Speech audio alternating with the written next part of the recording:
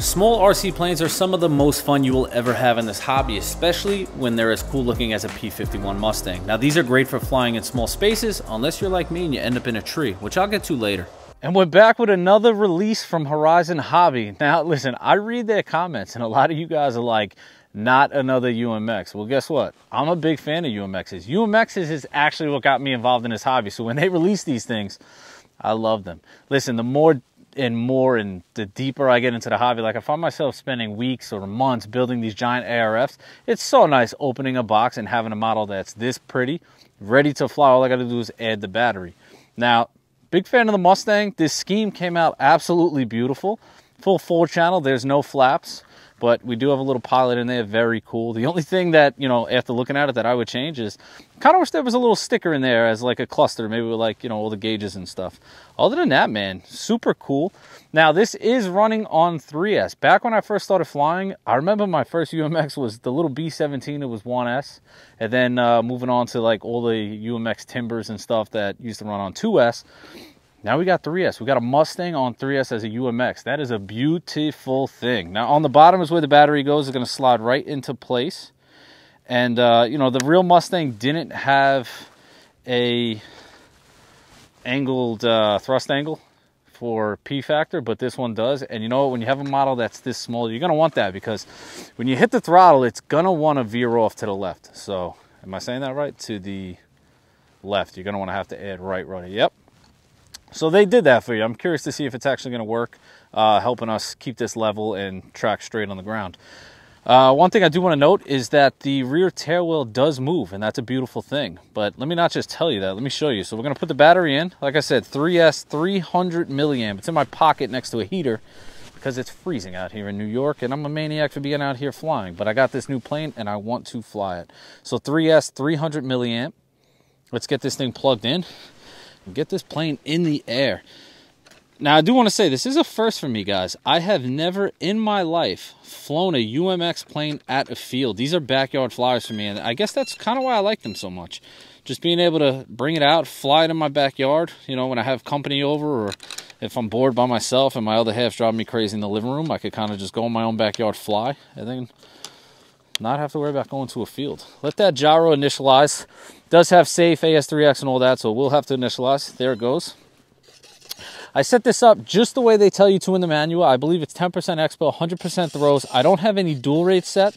As I said, check it out. So we have our elevator, we have our rudder, and we have our ailerons. Now that is safe on. So as you see now, safe is on. We have a lot less throw. So aileron safe on, aileron safe off. For those of you that are watching, don't know what safe is, I will go through it real quick. So safe on, if I go left and I bring the plane left, it limits the bank angle. So that is as far as this plane is going to let me to go. If I go right, same thing, limits the bank angle. Now if I shut safe off, I have full control. I'll be able to go inverted. Now same thing with that elevator. So safe on, well that's safe off, safe on. As you see, let me go sideways here. As you see, it's going to level out. So probably right around there is the most it's going to let me go. If I shut it off, I'll be able to do a full back loop. So that's safe in a nutshell. Also AS3X, let's see. AS3X, if the wind hits it, you hear the servos chirping, it's going to pretty much just smoothen out the flight. So you're not going to get all the bopping around and all that stuff. And that's it, man. P-51 Mustang, beautiful job on the paint. I'm loving the way this thing looks. And I'm expecting it to have a decent amount of power. So let me see something. I'm going to take off safe on. Let's see how it does. Easy on the power. Oh, wow. Talk about scale. That was a nice little scale takeoff for this little thing. I'm going to keep it in this area right here. I am right around between 20 and 30% power. Again, the gyro is on. I'm going to shut it off in a second. I just want to feel it out. This is my first time putting this thing in the air. As you can tell, there's no scratches on it. Yeah, man. It looks good in the air, too. I'm hoping you could see it against that blue sky. Now, I'm going to shut the gyro off. Gyro is off now. Full throttle. Wow. Wow, I was not expecting that. So, guys, that's what I'm going to call unlimited vertical, because that's kind of crazy. I don't know if the camera could even see that. I probably just hit that 400-foot threshold in a matter of seconds. I'm going to do that again for you. I do want you to notice, you see when I hit the throttle, how it goes left? That's that P factor I'm talking about. So if it didn't have that thrust angle that they added, that would be going way left, to the point where you probably couldn't even fly it. So it's very cool that they did that. Now I'm gonna leave the gyro off for a second. It does need a little bit of trim, little down trim, nothing too drastic. Let's do a nice slow pass in front of us. I'm a big fan of the Mustang in real life, just going to the air show, seeing it. The models, it's usually a little trickier to fly these things, but this UMX is flying very well. If you're a beginner flying this with the gyro, I would advise you to lower the rates probably to 60 or 70%. But right there, that's, you know, 20% throttle. Again, I'm gonna punch it, let's climb. It's like a rocket. It just keeps going. I'll lose it. I'll lose sight of that. That is serious. Has a nice roll rate. You know, I'm gonna be honest, like this is flying like a much larger model when you're on the power. Now I'm gonna do a full speed pass right in front of us. See if I could keep it somewhat. Power's on now. Yeah, she's quick. Let's do that again. Let's do it this way. Power's off.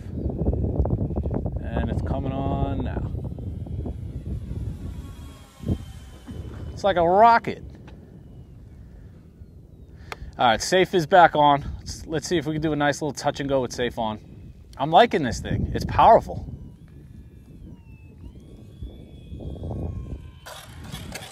Not my best. The touch and go turned into a landing. That's that wind pushing. I don't know if the camera's picking up the sound. All right, safe is, hang on, the wind. All right, let's get it back up.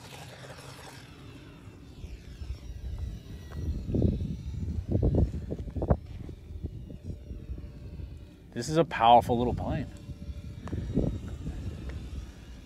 Needs a little bit of input, which is expected when you're inverted, but it does fly pretty well. Like I said, guys, got a nice roll rate. I'm just like, I can't get over that vertical. I don't even think the camera's catching that. That is wild.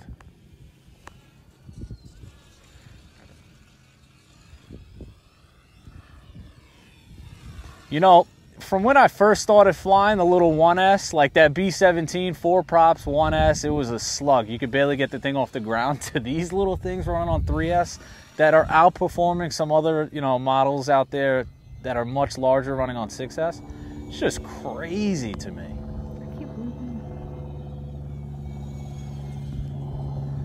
She's smooth. It's pretty windy out here too, guys. So I'm gonna say, you know, like I said, initially I thought this was gonna be a backyard flyer for me, which it still might, but it's got plenty of performance where you're not gonna get bored with it in a space this big.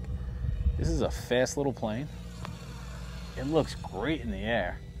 It's almost like you would expect a model that performs this well to have retracts. Like I'm looking at it while it's coming towards me and seeing those wheels out is a little weird for me. Such smooth power too. All right, I really have to try to do a nice touch and go. It's always hard doing a touch and go with a Mustang, especially hard when it's this windy, especially hard when you're a terrible pilot like me. But I'm determined. I'm determined. Touch the floor. Oh my God, come on. We will get a touch and go. I am determined.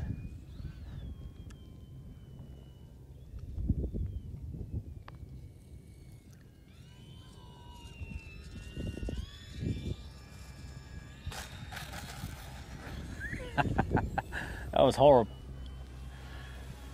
All right, let's see. Let's bring it in for a land. Tell you what, with the gyro off, it flies phenomenal. It's not like a, you know, some of these planes where you need the gyro to fly. And typical of me, the nose over. When you taxi, these tail draggers, always full elevator, keeps that tail planted. Hey, I'm full elevator, I promise. Well, guys, the P-51 UMX is a hit. Now we're gonna bring this thing to my house and fly it the way it's supposed to be flown. So let's get home.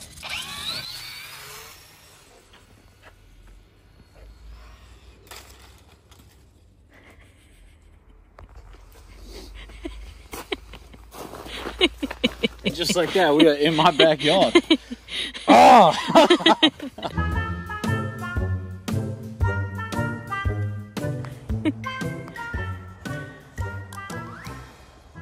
We're gonna take off. Yeah, keep the ladder there for safekeeping.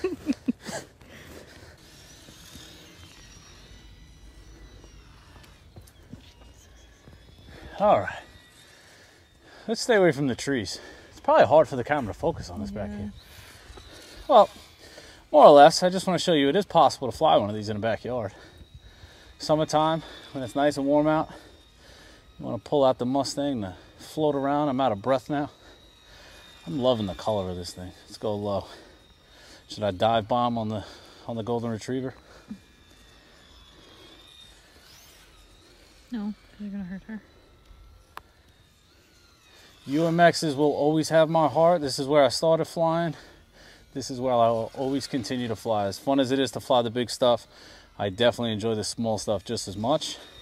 This isn't a traditional UMX like a timber where you're going to be doing tricks and stuff. I'm not too comfortable because I feel like it will stall. But all in, just a beautiful model. Hey, we landed. We landed. Technically, that's a win. Oh, guys.